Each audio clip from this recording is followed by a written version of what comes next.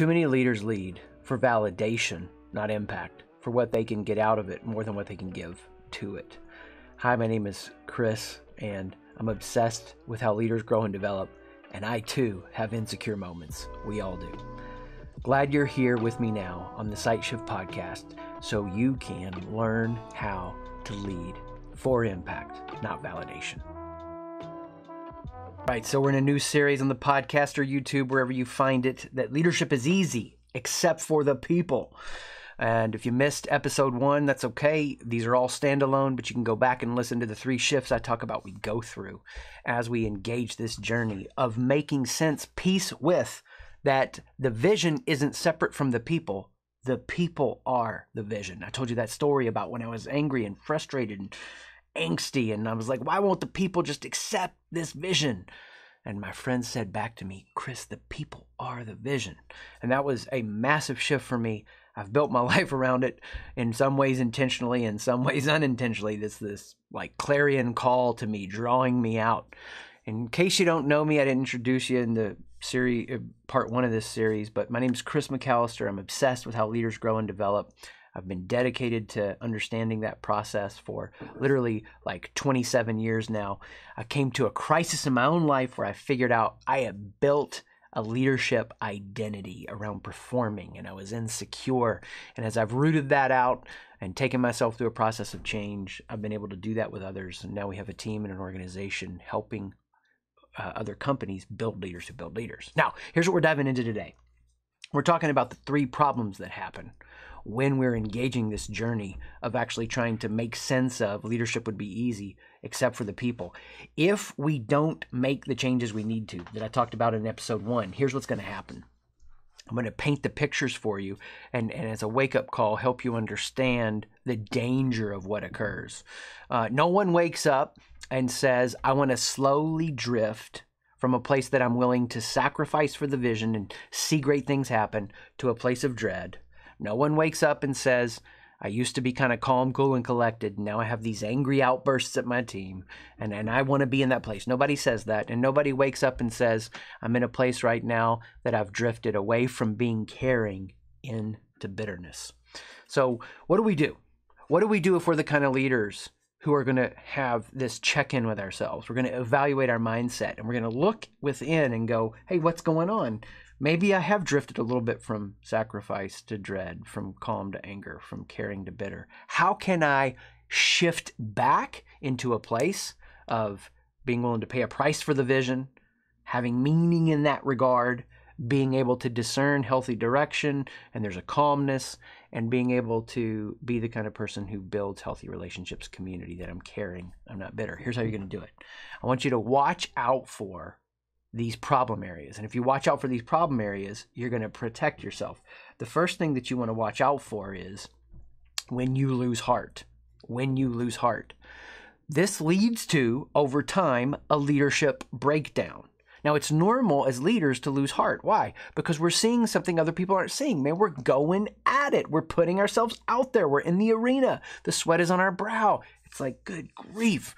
If people knew the insecurity, the doubt, the struggle, and I'm just trying to take this next step of courage, and then you're chewing on me for it, and you're critiquing me, and you're coming against me, and I want to get angsty about that, and I want to get frustrated, and I want to get insecure. And what happens is our mind gets consumed with, am I doing a good job, and do they like me? And nobody says, hey, I want to come to a place that I have a leadership breakdown. I had one years ago because I stuffed a question and a concern that I had. I shared this with you in episode 1 of this current series, that I really kind of lost heart for where I was. And rather than paying attention to that, I just kept going. Rather than learning to relate to the role in a healthy way or embrace a big change, I just kept going. And we value consistency. We value resiliency. We value grit. But if you're just getting to a place that you're going through the motions, you are setting yourself up for a breakdown. And that was actually what happened to me. I felt completely shut down, and I went for a run, and this word just screamed into my consciousness. I still remember I'm running my heart out on this trail. I come to this open field, and this word just pops into my consciousness. Stuck. I was stuck.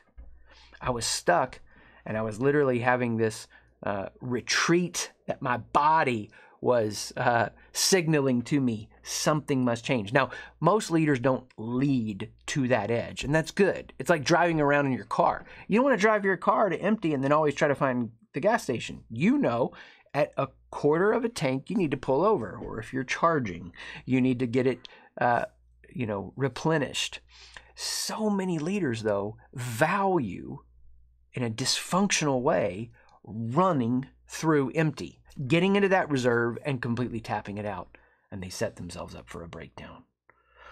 What happens for leaders is not realizing we have to maintain margin because there's a coming crisis that's around the corner. I mean, that's the challenge and nature of leadership. We're solving problems. There's going to be something new that's going to happen today, tomorrow, this week that wasn't on your radar. Yeah, that's going to present new opportunities, new expansive potential, new ways you can grow and develop. And that's why we are leaders, because we are taking, the chicken poo and turning it into something good. But that can't happen when our mindset is so stuck and in pain and hurting, and we lose heart, and we're not making meaning out of our actions. I'm going to give you a really powerful understanding of being a leader who builds leaders. You have to be able to make meaning for yourself and teach others how to make meaning for themselves. And the make meaning question is so deep and powerful. I can make meaning at any given moment for myself, and I can teach others how to make meaning for themselves if they can answer these two questions. Who am I and where am I? Who am I and where am I? Who am I is a question of identity. I am more than the roles I'm fulfilling. I'm more than my current circumstances. I'm more than my ideas, my inspirations, and my emotions. I am something. I can't always fully, perfectly define it, but it's an expansiveness. We'll go deep into this in an episode, but the Greeks had the ship of Theseus example. When the ship leaves one port and it changes its ship one board at a time, take a board off, put a new board on, it gets to port 2. Is it still the same ship? And they were wrestling with this idea of what is the essential nature of a person if we're always shifting and becoming and changing. And this is the mysterious paradox of all the wisdom traditions. You are something. You have an identity. There is an essence and a being there, and it is also constantly changing. That's the stupid part about what's happening in society right now, is we've set up this idea that you should find yourself, and we're just going to keep lengthening adolescence until people find themselves. You're never done finding yourself. There's a horizon shift always around the corner. And if you're not in a place that you can understand who you are, you're set up for a breakdown. And then where you are, situational awareness. I'm in a season right now. I need to accept some reality. I'm in a season I need to understand and explore something. I'm in a season I need to spring into action. I'm in a season I need to rest a little bit. Whatever season you're in, if you don't know, you can't make meaning. And if you can become the kind of leader who knows who you are and knows where you are, you can make meaning in any given moment. And guess what? When you teach others who they are and where they are, you help them make meaning. That's what prevents leadership breakdowns.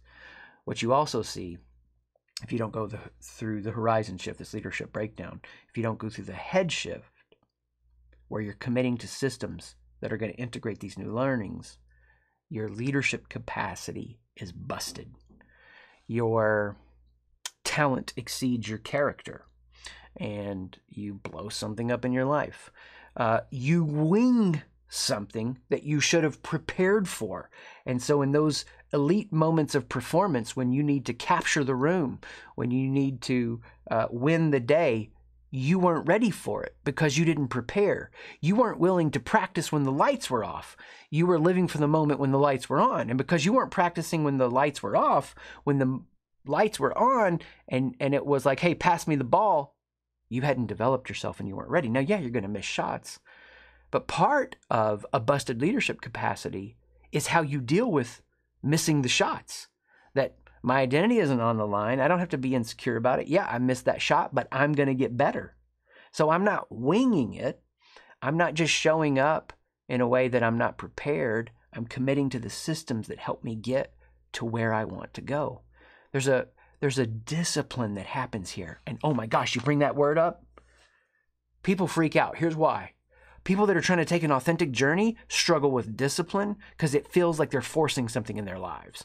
People that are taking a hype journey, distance from who they are, just say that the answer is discipline, discipline, discipline. No, the answer is a horizon shift. Desire. What do I want? Now I have a head shift. I build discipline around that desire. That keeps my leadership capacity from being busted. When I talk to a leader and their leadership capacity has busted, right? It's not just a breakdown, but something is busted. Then I'm starting to explore and ask questions about where did the discipline fall off the rails? And wherever the discipline fell off the rails is connected to, you get it, the desire. What do they really want? What are they going after? Now, we all lose heart. We all lose our way in small and big ways. The key is, how do we keep coming back to it? Years ago, in the before times, when all that crazy happened in 2020, I had workout routines and systems, and it was great. So then the world breaks, and I can't do my routines anymore, can't go to the gym. Man, I just lost my way. It happens, right? I had a busted physical capacity in regards to fitness. And I found a system that you could buy these workout bands in this bar. It was so many minutes a day. It was a card. It gave you the 4 exercises. You flip it over, you do the other 4 another day. Loved it. Like, it's not easy to do, right? I had to be disciplined, but it was built around the desire of wanting functional health. I can see a horizon of my future of where I want to be physically, so I would do this system. Now, I had no mirrors, and so when travel started happening again and I was speaking somewhere and working out in a hotel room, I was feeling really good about myself till I worked out in that hotel room gym, saw the mirrors, and I was like, oof, I got a much longer way to go than I realized. But I didn't have a busted physical capacity because I committed to a system. What's happening for leaders, whether it's a calendar system, an energy system, a thought system, the input systems, how much they got coming in, any of it. We have a breakdown. We have a busted leadership capacity. And if we don't have a horizon shift and a head shift and then a heart shift, we're going to have a breakup of relationships. So this breakdown leads to a busted capacity, leads to a breakup of relationships. I really don't think this. I don't think any leader I've ever interacted with in succession, in companies, they've ever said, man, I want to stress test my family by pushing to the edge so hard that I might lose this relationship with my son. I really don't think they think that. I really don't think they live that way. I don't think that malicious intent is there, but yet they do things every day to sabotage the healthy succession of an organization, right? I don't think a leader wakes up and says, I want to have a team meeting where I am torn down and critiqued, or I mishear the critiques and I can't hear them as a veiled request for help because of my own insecurities. I want to get a team that's out of balance. I want to get a team that struggles with going into the unknown together. But yeah, these are happening all the time. Why? Why don't we see more functioning, high-functioning teams of true appreciation of each other in their zone of genius? Why do we see instead many more breakups, right? The success or failure breaks up the band in the rock world. The success or failures of the team break up the team. Yeah, you're going to have changes. But why don't we see more of that? Just like we don't see it often in rock and roll where the band continues for a long time. Because they haven't had the heart shift. They haven't learned to say, we're going to relate our way into a vision. We're committed to each other and we're going to work this out. Yes, there's times that people have to move on. But we cannot lead people well when we're frustrated at them or judging them. And we're going to feel frustrated sometimes. And we're going to judge sometimes because we're human. But when we do, we go back to the busted leadership capacity. We go back to the breakdown. We got to figure out who we are and where we are. What are our system upgrades? And bring that into relational transformation.